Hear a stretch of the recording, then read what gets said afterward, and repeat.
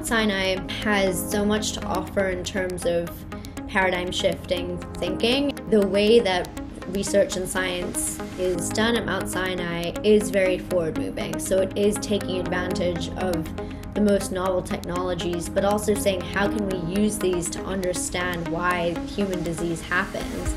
Genetics and data science, I think, is a very exciting MTA. It's an MTA that includes a variety of investigators who are interested in using genetics, genomics, and genome technology to advance our understanding of the human body, of health, and of disease. We can generate genomic sequences on tens of thousands of individuals, and the scope of the kinds of questions that we can ask with genetic data is kind of mind-boggling.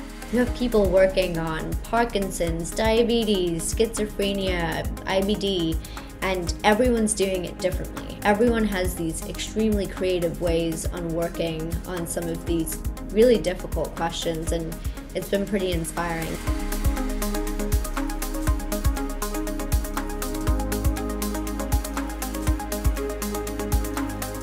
Genetics actually really allows you to get at underlying causes of disease. We now focus more on the very common late onset form of Alzheimer's. And what we've uncovered from studying the genetics is that immune response is probably related to the cause of the disease. We study in a computational way genetic variation in Alzheimer cases. What we found is that many DNA variants that affect risk for Alzheimer's disease operate in about 3 or 4% of brain cells. They're called microglia, and they are immune cells in the brain. These particular cells are very important in protecting us from developing Alzheimer's disease. To solve something like Alzheimer's disease, we needed a big data approach. My lab is very dedicated and interested in trying to use data science and genome technology to better understand asthma and allergic disorders. We think that using integrative genomics is a way in which we can better find biomarkers, potential therapies, as well as ways to uncover novel mechanisms about these diseases. My lab found that the gut microbiome of infants can foretell what's going to happen with regards to allergy development later on in life.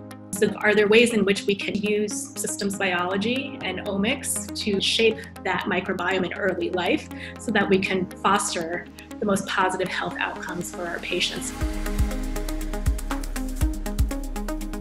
What we're trying to do is bring computer science principles in general to the field of systems biology, where it is a way to look at the cell as a system and then try to figure out the way a cell functions and how gene regulatory networks and cell signaling pathways are all coming together. We have a history of making predictions that then were validated for either a gene that is important for disease. We still don't understand what happens to cells when they're treated with drugs, what happens to cells when they became cancers. If we understand those mechanisms, we can then develop therapeutics. We are still on the cusp of an explosion. All of this data that is collected is bringing us closer and closer to that point where we're going to really understand how the human body works at the molecular level.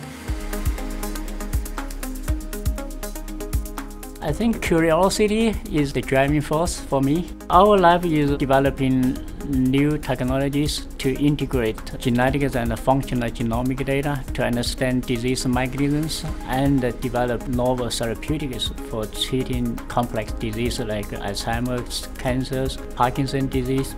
We discovered 3 major molecular subtypes in Alzheimer's disease, where currently this disease is considered as a single disease. This is really a revolutionary discovery, and we are laying down foundation for development of novel therapeutics for treating Alzheimer's disease towards precision medicine.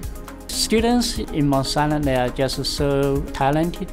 They have the opportunity to revolutionize our understanding of disease and development of new treatments for curing diseases. I think this program has set me up for success, having access to the newest platforms of research, being constantly challenged to think about new ways of looking into research, being challenged to learn how to collaborate with others in an effective and productive way. There's so much that we can do to harness the way that we think as scientists. I really can't imagine having done my PhD elsewhere.